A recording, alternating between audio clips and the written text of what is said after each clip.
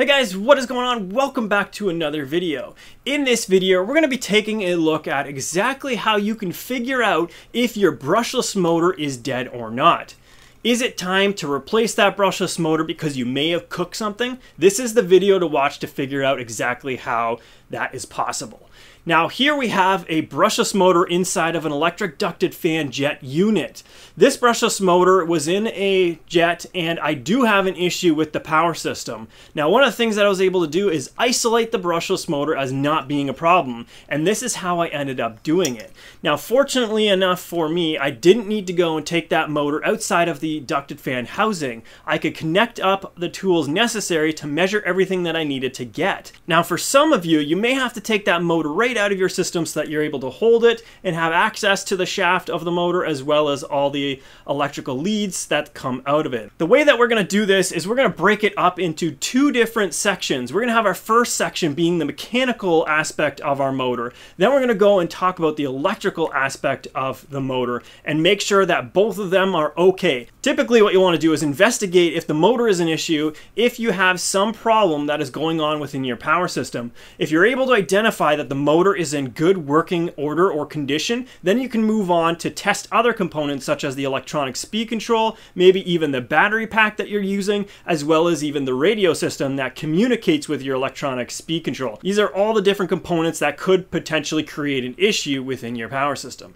Let's go ahead and start off by talking about mechanically what you can do. Now the first thing that you want to do is go ahead, grab your brushless motor, and you want to be able to take a look at it to make sure there's nothing that you're able to see that is quite obvious.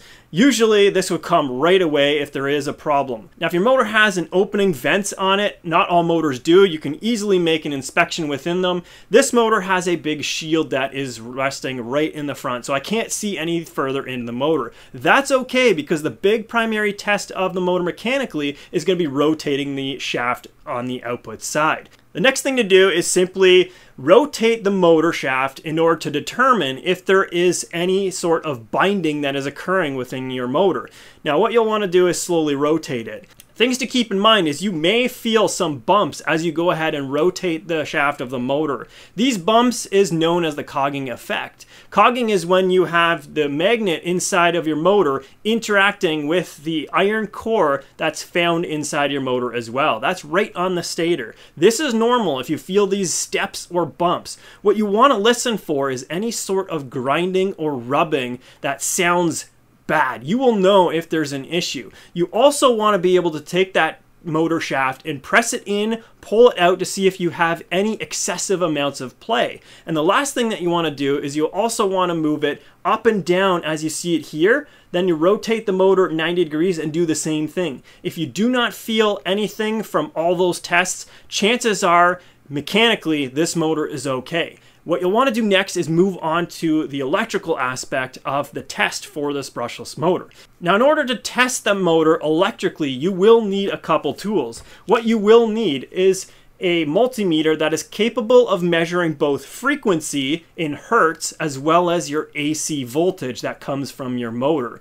If you have a multimeter that can do that, then you're in luck. The second tool that you're going to need is some sort of drill. Now what I do recommend is a drill that has a lithium-ion battery. Now the reason why I prefer to use, you don't need to, a drill that has a lithium-ion battery pack is I know that the RPM of the drill is going to be quite consistent if I go and spin it up now and in the next minute. A nickel metal hydride battery or nickel cadmium battery is not going to have those same properties and may make this test a little more difficult and not as repeatable.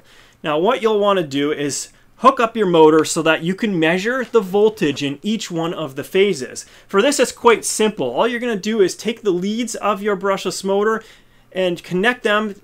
One to the red. We have 3 wires out of this motor. We have red going to red, and then we're going to take our negative on the multimeter and we're going to connect it to the blue. So I'm covering one of the 3 phases in this motor. Next thing is you're going to go and mount the drill onto the shaft of the motor and then spin it up, and on your multimeter you're going to measure the frequency. I'm going to throw in a short clip here so you can see exactly how this is done in a little bit more detail. And if you want even more detail than that, you can go ahead and watch the full video in the link that I leave in the description area of this video. So then the next thing to do is we want to measure the RPM. In this case it's going to be frequency. We have to calculate RPM. So the frequency that we're going to be measuring is going to be recorded right here. The next thing that we're going to do is we're going to spin the drill up to speed, and then as we do this, we want to wait till the result ends up stabilizing, and then we select the number that it averages out to. So I'm going to go ahead and spin it up. It's wide open, so once I've hit maximum speed, you should have a reading that you see. And that reading now can be used to calculate the RPM that we were spinning. The frequency that we measured, it was pretty stable around 42.19. We can go ahead and enter that in. And then the motor pulls. So I know Leopard Motors, you can hop onto their specification website and get the correct value there. The motor pulls that exist in the Leopard hobby motor is 4, so we can go ahead and enter that in.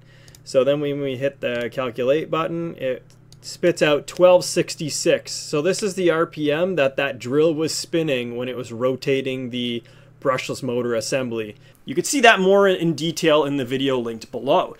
The next thing that you're going to want to do is switch over from your frequency selection. So this, in my case, would be over here. I'm going to go and switch over to the AC section now. And I want to measure all 3 phases of my motor. Now I connect this motor so far to the blue and the red wire.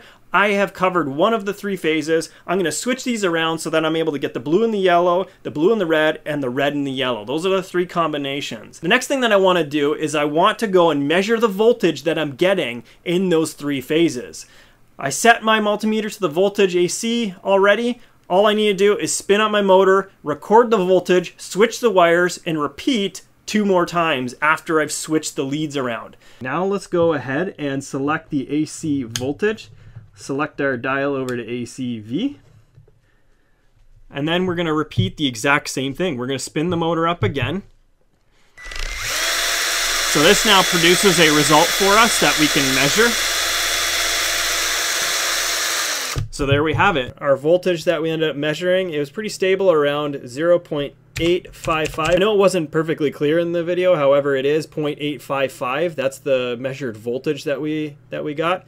So of course now when we hit the calculate button, it spits out the amount of RPM per volt. Now on this specific motor, I ended up measuring the voltage on all 3 phases of the motor, and I got 0.733 volts each and every time. This tells me that there's obviously consistency between the windings, but it also tells me that there is no sort of short in any one of the phases. That is a good indication, but it doesn't tell you everything yet. The other thing that I have to do is plug all of those voltages as well as the motor RPM right into the online calculator to determine the kV value of your motor. Once all that stuff is entered in the calculator, you can submit it and then determine how much kV your motor has. What you want to be able to do is compare that kV value up against the motor that you're holding. Look at the spec sheet and understand what kind of kV the motor that you're testing has, and you want to be able to get something that is relatively close. Now this specific motor has a kV of 1350, and I ended up getting somewhere around 1385 as an actual result. There's always going to be a tolerance associated with the manufacturer's process and how they're determining the kV of this motor. What would alarm me is if I ended up getting a value of 1600 when I'm holding a motor that says 1350. That's quite a bit out. Now what's critical about the kV calculation is that is also testing the strength of the magnet inside of your motor. You can have a motor that has an issue if you ended up overheating it, but it's not very obvious electrically. What you want to do is compare that kV value. If that magnet within your motor had suffered any permanent damage because it was overheated, that kV value would actually go up. It would increase, meaning you lost the strength of those magnets, causing the motor to not have the same kV value. That would be a sign and indication of a potential problem, and you'll want to do something about that. Either find a way to replace the rotor and the magnets that are inside your motor, or just simply replace the entire motor itself. Now I hope that helps answer your guys' questions on how you can determine whether or not your brushless motor has failed, either mechanically or electrically. You guys know the drill. Like the video if you do, and don't forget to hit that subscribe button so that I can see you in that next video. Thanks a lot for supporting the channel, and I'll see you next Monday.